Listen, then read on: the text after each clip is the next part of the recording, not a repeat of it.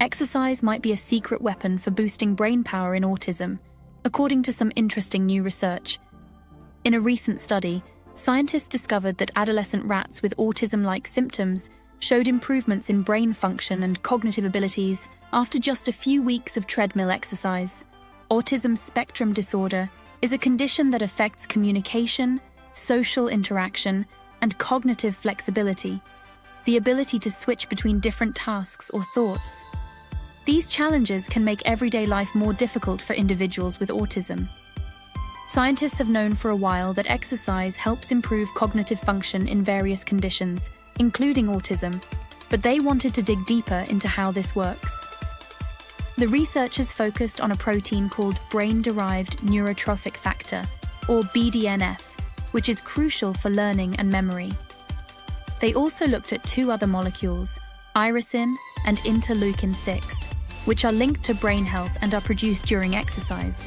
Their goal was to see if regular exercise could tweak these molecules in a way that would benefit brain function in rats, showing autism-like behaviors. To test this, they had adolescent rats run on a treadmill for 30 minutes a day, 5 days a week for 4 weeks. They then measured how well the rats could switch between tasks, which is a key measure of cognitive flexibility. Female rats showed significant improvements in their ability to adapt and think flexibly, especially in the final stages of the tasks. The male rats also improved, but their results were a bit more mixed, with some setbacks in the more challenging parts of the tasks. On a molecular level, the exercise boosted BDNF levels in the brain, which is a good sign that the brain was becoming more adaptable. Interestingly, the effects of exercise on other molecules like irisin and interleukin-6 varied between males and females, suggesting that exercise might affect the brains of males and females differently.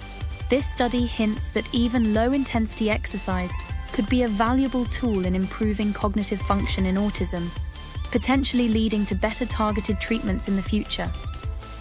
If you're curious about how these findings could translate to humans or want to explore more about the science behind it, check out the full article on scipost.org.